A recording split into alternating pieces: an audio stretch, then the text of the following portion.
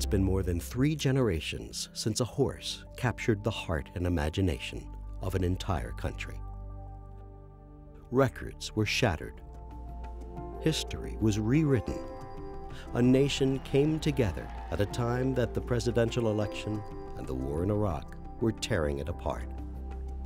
A legacy was born.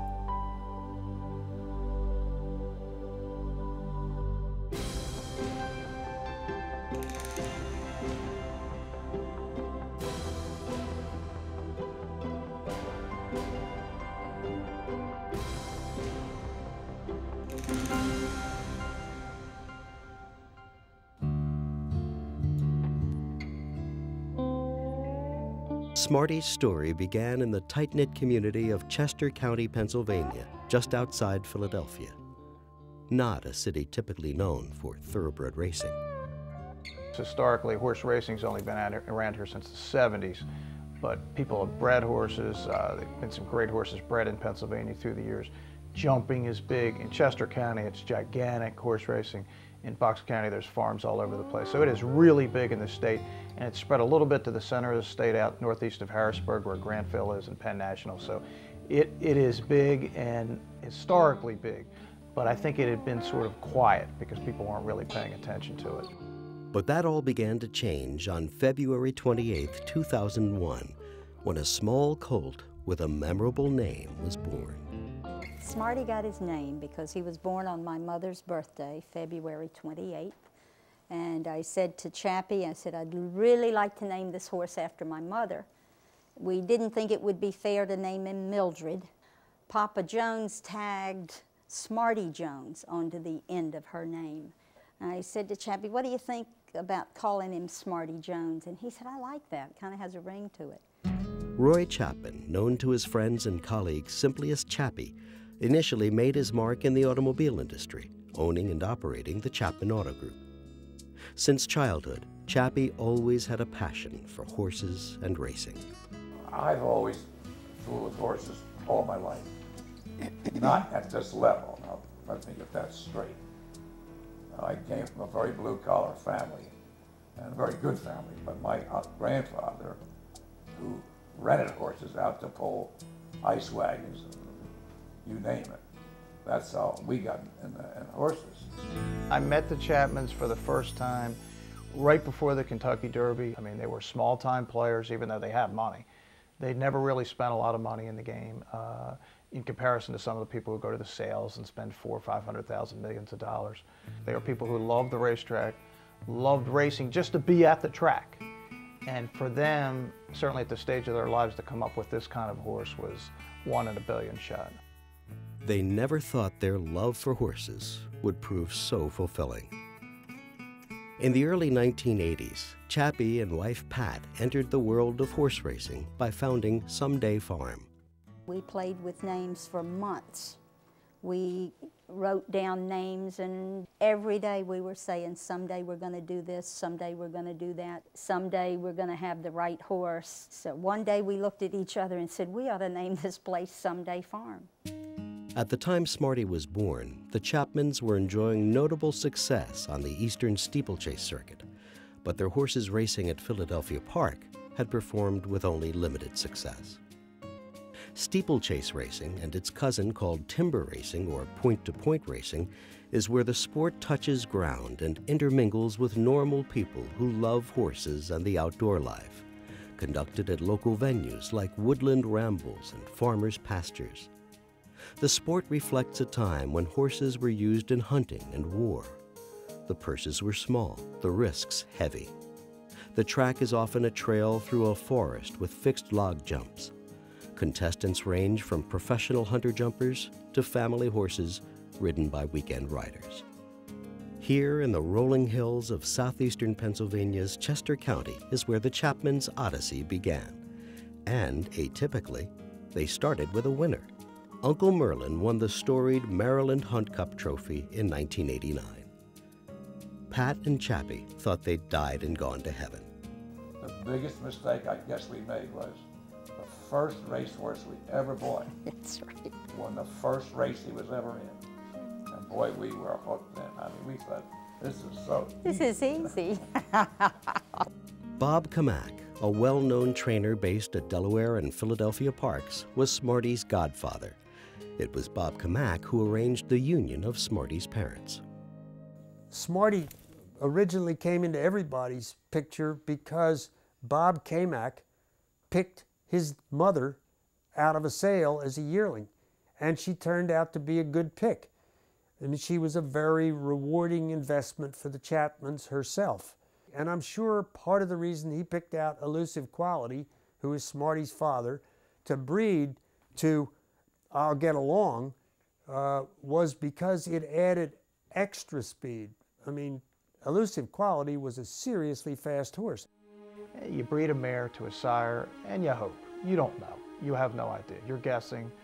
And maybe you get a horse that can run, maybe you get a horse that can't run at all. But that was what Bob Kamak did in the Smarty Jones story, and he was going to be Smarty Jones' trainer. But at 8:20 a.m. on December 6, 2001, Bob Kamak and his wife Mary Ann were found on the back porch of the couple's Pedricktown, New Jersey horse farm. Kamak had been shot once in the chest. His wife shot several times. His name is Wade Matthew Russell, 36 years old, the stepson of Bob Kamak.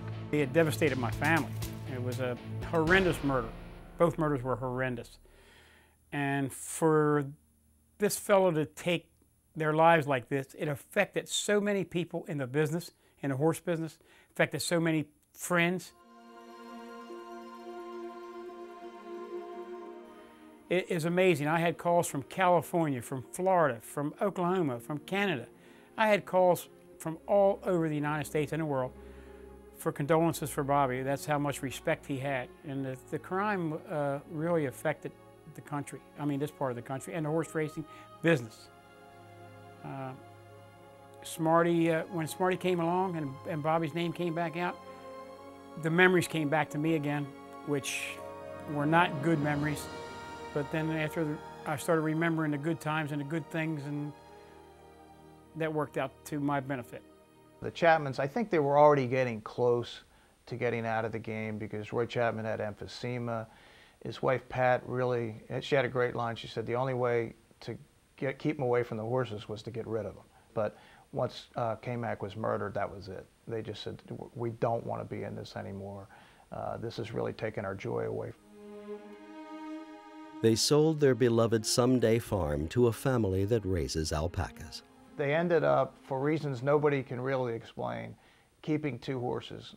One of them was very slow. They ended up retiring the horse quickly because he's never going to be capable of winning a race, and he's a riding horse. The other one was Smarty Jones. Standing 15 3 hands, 5 foot 3 inches at the top of the shoulder, Smarty is a relatively small horse. His legs aren't any longer or his musculature more developed than other horses he raced against. His father, Elusive Quality, had set a world record at 1 mile on turf at Belmont Park, but was an unproven sire at the time of Smarty's birth. His mother, I'll Get Along, was a sprinter of only modest accomplishments. So what made Smarty so special? He just had this raw, powerful speed where it almost, you didn't think it could possibly be harnessed. Seattle Slew was like that as a 2-year-old. He was unbeaten. He just ran a hole in the wind. Smarty Jones, very similar. When we look at Smarty's pedigree, we can see some very interesting tie-ins to other Triple Crown winners, because right in the sire side of his pedigree, you do find Secretariat fairly close up, Triple Crown winner. If you go down into the female side of his pedigree, you find Boldnesian, who was Seattle Slew's grandfather. So on both sides of the pedigree, you find sires' names that have been connected with Triple Crown winners. Another reason why this was no fluke of a pedigree. This was a very strong pedigree. In a way, Smarty Jones is a poster boy for a more scientific approach. And while his pedigree and his conformation are certainly good and acceptable and not really a surprise for a good horse, neither are they really as predictable as the extraordinary variables he had for his gait and his heart and his way of going. Smarty Jones, for example, is kind of a poster boy for what we do, because he didn't come out of the elite systems with the people, the billionaires, and all the ways they find and buy and breed horses and train them. He came out of Philadelphia Park with a competent journeyman trainer and a local guy, but he wasn't a surprise to us. If you see Smarty in slow motion running, his legs don't leave the ground very far. They don't, most horses do. You can stop the frame at any point, any time, anywhere when he's running, and it doesn't look like he's going to break his leg or fall on his nose. Whereas with most racehorses, they look awkward at different points when you try and take their stride apart in that kind of a fashion. When we ultrasound his heart, we find that the walls of the heart are very significantly thicker, and that the heart holds more blood. And it's just a bigger, stronger, more efficient pump. And not by a little bit, by a lot. Sometimes as much as 50% more than the average horse. For centuries, bloodlines have been the blueprint for making a champion. Match a good sire and dam, and you might wind up with a horse that wins steady purses for 3 or 4 years, and then pulls down lucrative stud fees for another 15 years of active retirement. But does the plan work? Is there a better, more objective, more scientific way to measure the potential of a horse? For traditional bloodstock experts, a pedigree is a blueprint of the racing attributes of the immediate ancestors, sometimes going back 4 generations. This DNA roadmap helps in determining what will be a good match between sire and dam. When you look at a pedigree, you look at the racing aptitude of the ancestors.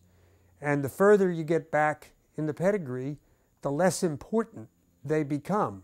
So I think it's risky to look too much beyond the first 4 generations, but you look at the aptitude of those progenitors and say, were they good racehorses? And if they were good racehorses, what in particular were they good at? Were they good at stamina? Were they good at speed? What could they do? But it gives you a real guide as to what's in the reservoir here if you look at the aptitudes of those ancestors. So that's really what a pedigree is a written examination of the attributes, aptitudes of the ancestors. An alternative to this method are the sports medicine profilers, who say the probabilities of racing success can best be gleaned from examining a horse as a baby and using scientific studies on the gait and heart scans to determine its potential.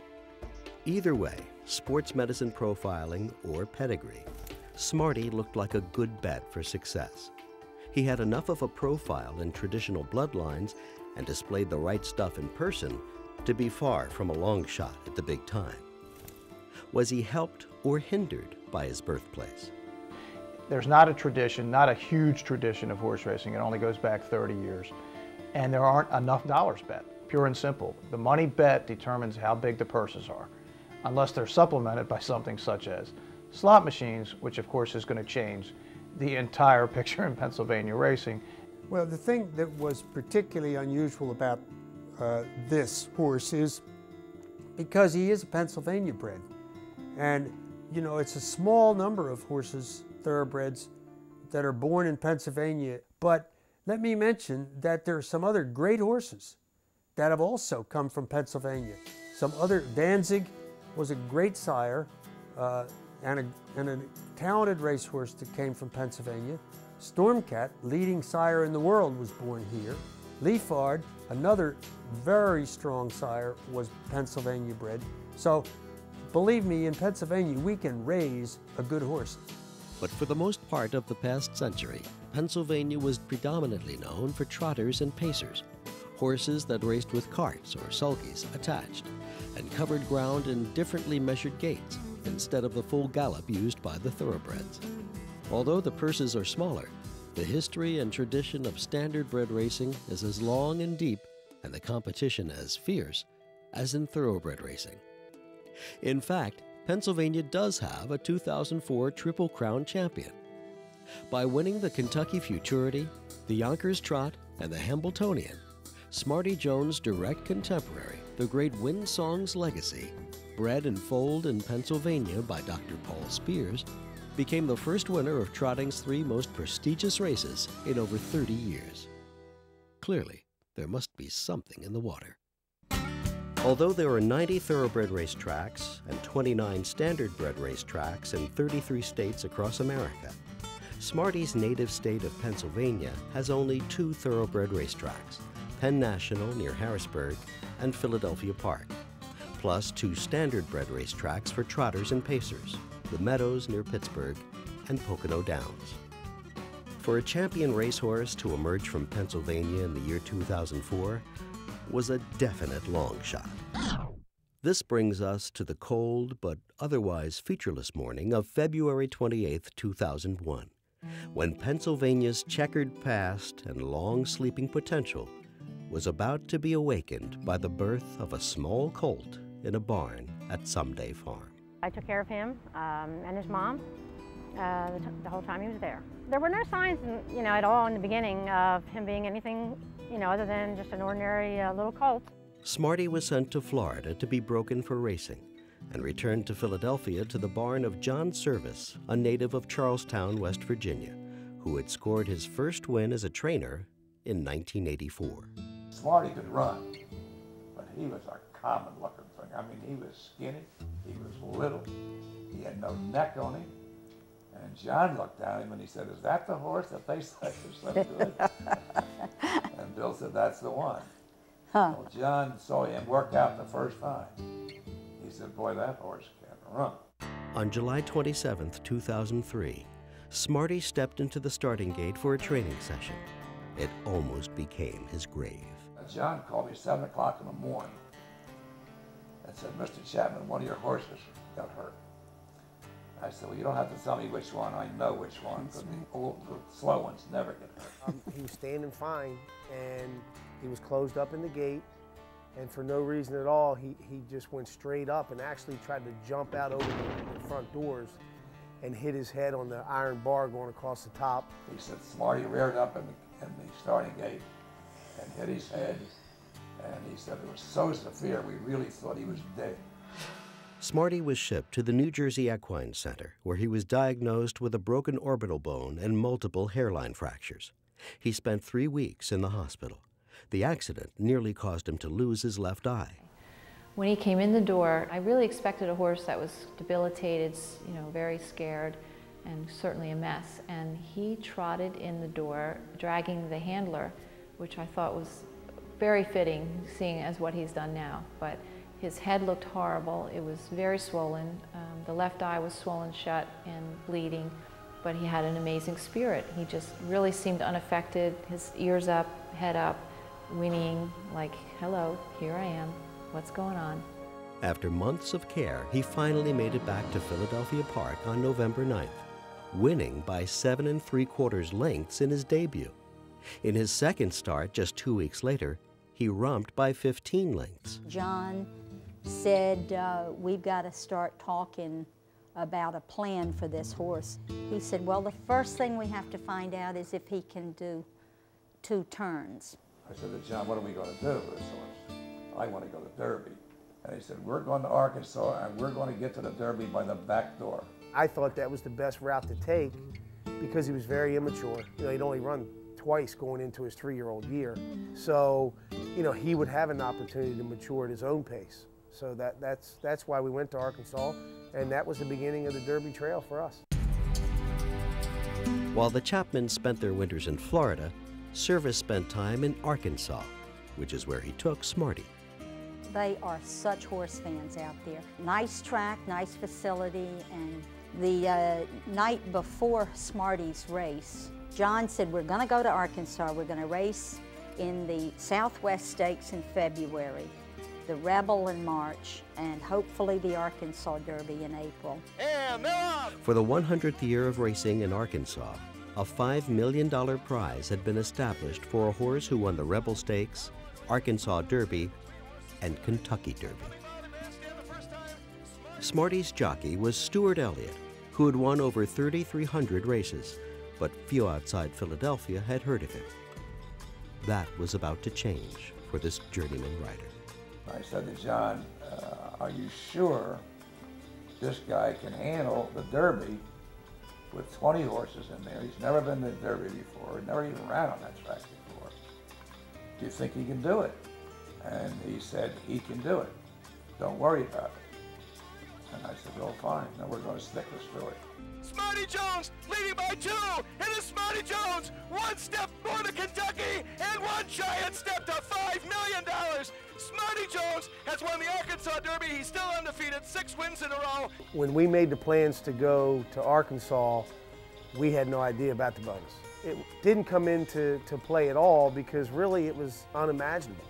I mean, you think of a horse winning all 3 of those races, and it's almost impossible. And you think, how would a horse ever do that? Smarty won both these races and set his sights dead center on the Triple Crown.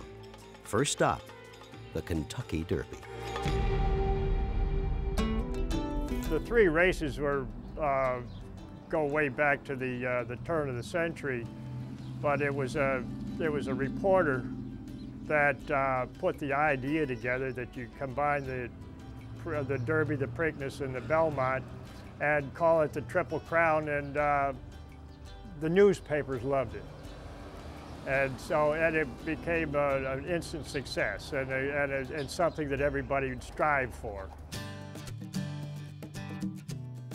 It's the premier test of a young horse. To be able to run short distances and up to 1.5 miles is the supreme test, because you have to do it on 3 specific Saturdays. You can't have any illnesses, you can't have any unsoundnesses. You just don't make it if you don't show up. Smarty had never faced this level of competition before, and the professional handicapper's morning line made him a relative long shot.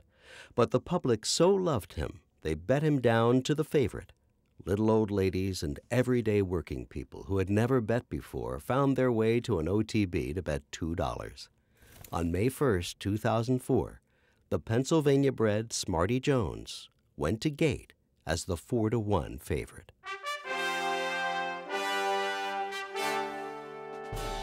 The 130th Kentucky Derby was contested over a drenched track under gloomy skies. One of the hardest rains I've ever seen in my life. The track was an absolute bog, which took weeks of work and made it into a mystery. Over 140,000 braved the storm. None of the trainers knew how their horses were going to react when they got out onto the track.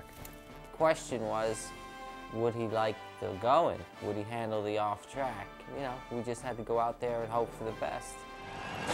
And they're off in the Kentucky Derby. When the gate opened, jockey Mike Smith sent 5-to-1 second choice Lionheart straight to the front and toward the rail for a ground-saving trip around the 2 turns of Churchill Downs. A tightly bunched pack settled in behind him with Smarty Jones in the middle. Lionheart led the field around the clubhouse turn and down the backstretch. Smarty Jones was in between 4 horses, and Elliott had a choice. Does he stay there and get potentially squeezed back and maybe eliminated, or does he just jam his way through there and let the horse do the rest? After 6 furlongs, jockey Stuart Elliott asked Smarty Jones for more speed. I was directly behind Lionheart, and I was able to ease Smarty Jones off of the rail. Now, he's free of the mud, and he's in a good, close stalking position where he was used to being. And then from that point, I knew that he was going to be very tough in the race. He drew even with Lionheart at the quarter pole after a mile in 1:37.35, and the pair dueled for most of the stretch. With a furlong to go, Elliott went to the whip, and Smarty Jones responded. Smarty Jones